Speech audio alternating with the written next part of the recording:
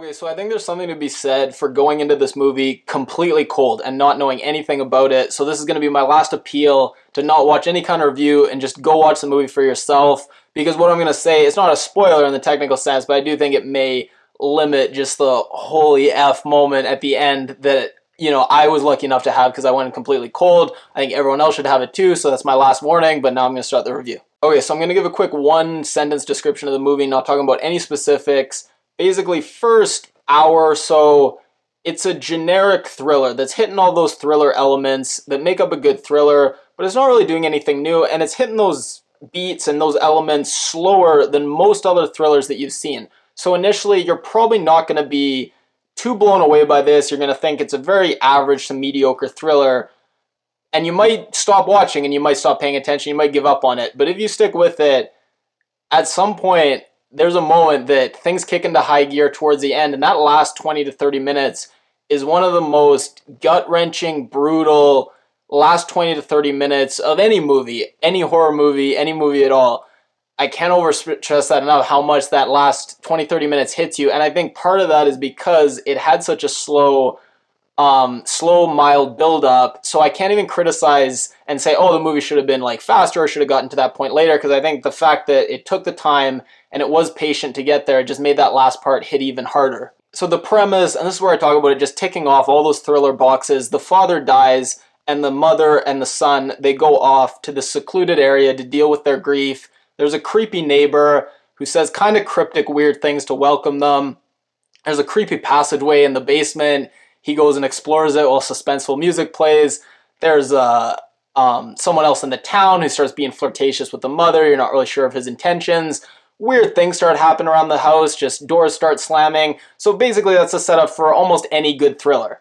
And I love these type of haunted house thrillers where you go back and forth debating whether or not all the weird things that are happening are supernatural or it's just there's an ordinary explanation. And this movie does a great job making you flip back and forth. There's a sequence where he seems like the ghost of his father and his throat's all slit. But then he wakes up and it was just a dream. So you go back and forth thinking, oh, there's his father. It's definitely supernatural. Oh, no, it was all a dream. No, it's normal. Or is it? And you just keep going back and forth the whole movie. And for the most part, the movie's generic, but there are some unique little touches I liked. In one of the final sequences, rather than just the typical suspenseful violin music that we always hear, there's this weird upbeat song that completely clashes with what's going on in the scene. And I really like that touch. I don't know if you can say it's original. A lot of movies have done that now, kind of having the music where it clashes with what's actually going on. But at least they're trying something different, and it was a good song choice they picked. And speaking of the ending, like I say, that last 20-30 minute sequence makes the whole movie worthwhile, definitely worth a watch. I'm going to talk about spoilers now, so if you haven't watched it, stop watching. That last, where he's breaking the mom's fingers, and it's just so unexplainable, just the brutality, like why is he doing this to her? And you never really find out. And then when he takes the kid's contacts out of his eyes, one, it's just so unsettling, him being that close to his eyes, just taking the contacts out. And then the kid, he's limping and he's blurred vision, he can't see. God, it was already horrifying at that point. And then it adds this guy's menacing standing over him and he can't see him through his blurry eyesight. It was just horrifying. And I've never seen that, someone taking out someone's contacts before, a killer doing that. It was very interesting.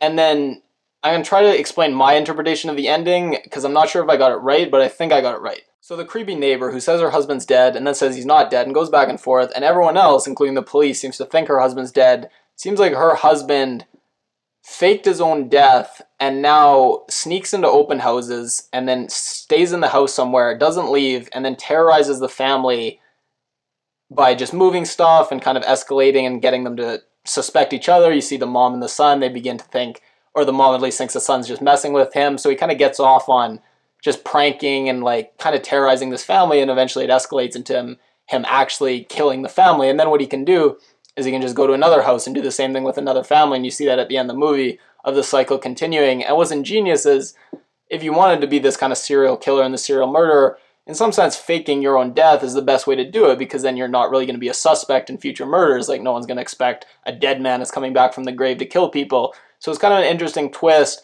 Again, the movie was slightly ambiguous. I'm not sure if that's exactly what they're trying to convey, but that was my interpretation at least.